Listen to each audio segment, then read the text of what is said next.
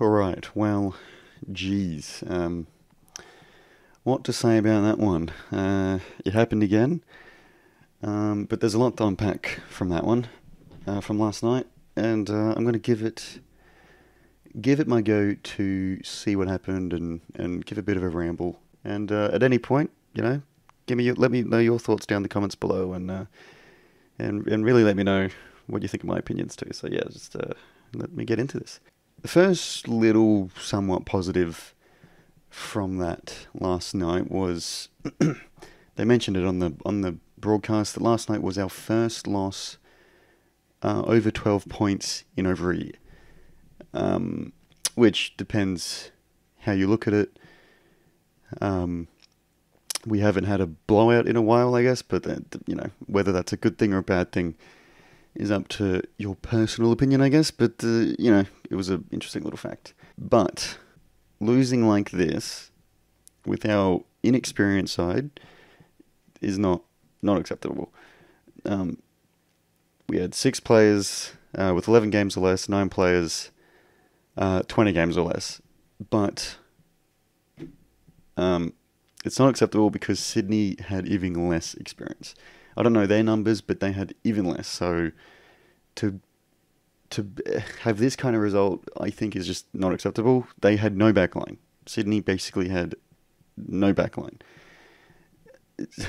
So I think one of our main issues, our leaders were not stepping up in the final quarter alone, but for most of the game really. The kids were great. They made mistakes, but they're going to do that. And I was really annoyed by the likes of Vlosten, Bolter, and Prestia, but I'll get into them a little bit later on. They needed to do a lot more, especially in the last quarter when we were in a position to win.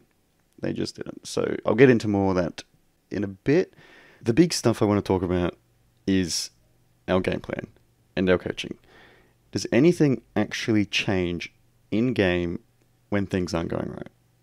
Because I don't notice any sort of innovation during games.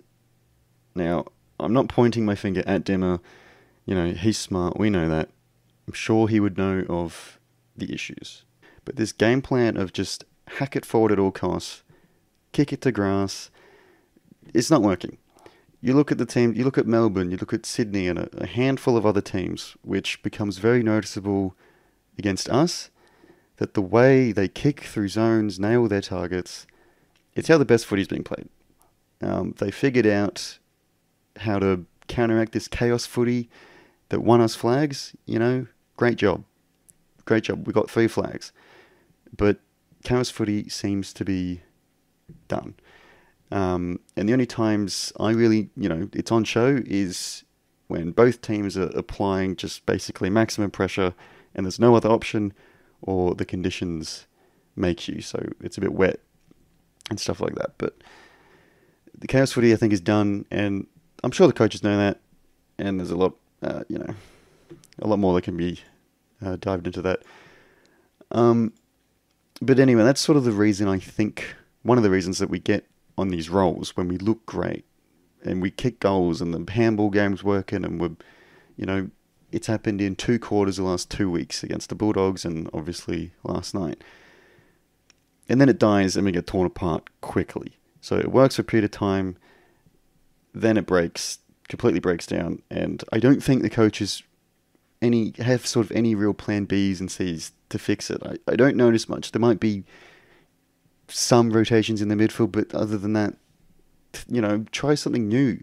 I want to see, Cumberland get in the middle, throw Hugo in the middle, just do things like the stuff that Hawthorn would be doing at the moment.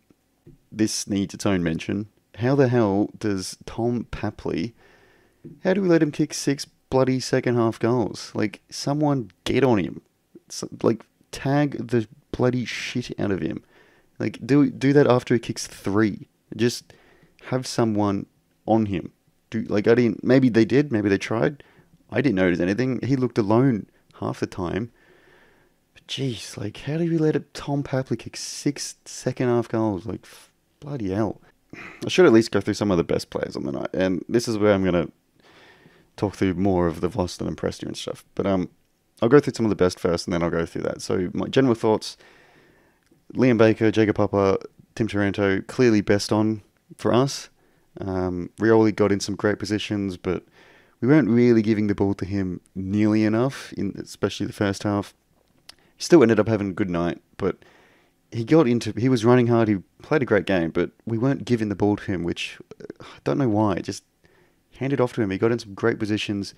I think he always makes, he's a good kick and he makes good decisions with the ball, so just give the ball to Rioli more. Vlosten and Prestia, they need to do more. Simple as that. They're the senior players that need to be helping out these kids, and they act like muppets half the time. They don't even know what they're doing, it looks like. Vlosten's an idiot. I mean that in respect. He's been great, but come on. He's a leader down back, and Prestia is not doing much. Maybe he's got issues and he's sort of being forced to play. But Bolton needs to stop his little tantrums and giving away 50s all the bloody time. See that way too much. Way too much. Dimmer, sit him down. Maybe send him to the VFL for a week. His little tantrums and 50s, I swear it can count it on both hands over the last couple of years. Ugh. Now, Bolter made some serious errors. I'm sure we all saw those. He made some serious errors. Now, were they just brain fades, or is there another problem? There was a moment that really stood out to me where the ball was coming in. I mean, there was a few that stood out, but the ball was coming in, and he was just watching it from the back. He didn't they showed it on the post game vision, and it's like, you should be crashing that pack. I'll show some of the vision if I can find it, put it on the video, but those errors are just very noticeable, and he should be crunching that pack, at least trying to poke it, or better yet, mark it. But he did nothing. I think he was just sort of waiting for it to go to ground, but that's not his job. Grimes looks lost half the time. Is his time up? I don't know how many times we can just say, this player X and Y had a poor game. It'll be good. Just, give him another go or whatever. Like senior players I'm talking about, because we saw it with towards the back of his career with Shane Edwards, where he just couldn't go anymore, and it was getting obvious. But I think we persisted with him a little bit too long. Are we doing the same thing with some of these guys? Grimes, I don't know. It's hard to tell. I think we are with Cochin. I don't know how many games Cochin's going to play this year, but he probably should have retired last year. Might get some hate for that, but I don't know. I think it's just time to play Sonsi full time instead of Koch and stuff like that. But yeah, it's probably an opinion for another time. It is still early in the year, but yeah. A few more positives. Rewalt kicked 4. I thought Cumberland, Young, Sonsi, and Mansell were all very solid for the most part. And I feel like Hugo might get some flack, but in my honest opinion, I thought he did very well. He got in good positions that he did, and he gave his effort. And for someone with under 20 games right now, that's a pass. I think he's another one that just needs to keep playing. Him, Sonsi, Cumberland, Young as well, just need to keep playing. They need to stay in the side. They keep mentioning it. We're in a transition period. We should all know that. Anyone who's holding on to 17, 19, and 20 and thinking it's just going to happen, it's not. I'm going to say that really comfortably now. We're not doing much this year. But that doesn't mean we can't enjoy it. It's a transition. We're going to see these new guys come up. I just hope the coaches see that. And as soon as all the players are on our injury list are back, I hope they don't just all come in and we lose Cumberland, we lose Sonsi. They need to play.